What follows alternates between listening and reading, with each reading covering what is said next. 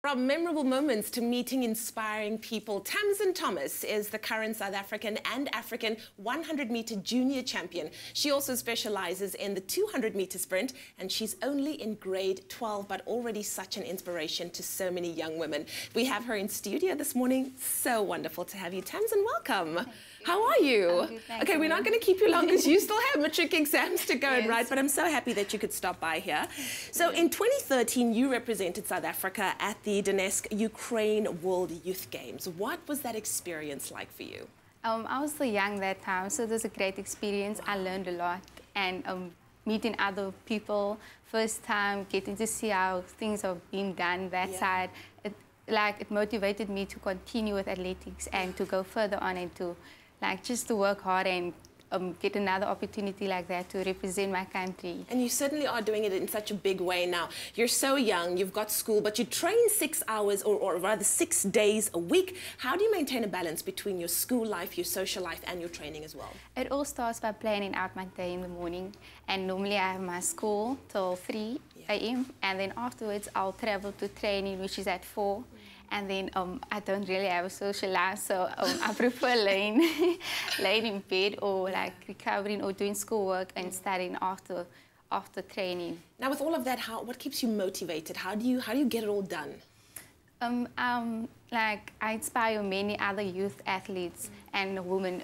So what keeps me motivated is that I have to work hard to inspire them, and other athletes also motivates me to inspire other athletes. Now, I'm on a fitness journey myself, and I think that what people don't realize is that the right products and fitness gear is so important. What do you have to say about that? Do you agree? Yes, that's so important, because having the right footwear can prevent so much unwanted injuries.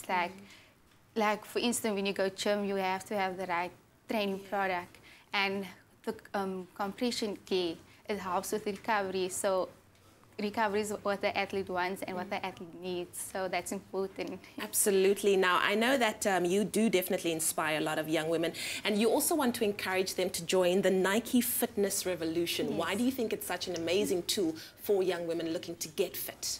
It's young women can see the opportunities that sport can bring you, and with hard work and determination, they can see that you can achieve something out of it. And you can all start by downloading the Nike Plus training app and the Nike running app. So you can share workouts, work out with your training group, and just set targets for yourself. Yeah. Now, I recently started running myself, which is not an easy thing to do for someone who's never done it before. But what are your tips for anyone who's looking to start running, moving from walking into running? Like I said, you can download the Nike Plus training app and the Nike Plus running app. Yeah. You can start with starting with a small platform. You don't have to go all out, and then share your workouts and motivate yourself to continue and just do start small. Don't go all the way big out and full out. Just enjoy it and have fun. Exactly. Start small, and then you start from the bottom and then look where you land up. Yes. Thank you so much, Tamzin, for being here with us, and all the best for your exams a little bit later on. Thank you. Such an inspiring young woman. Well, thank you so much to Tamzin for inspiring us this morning.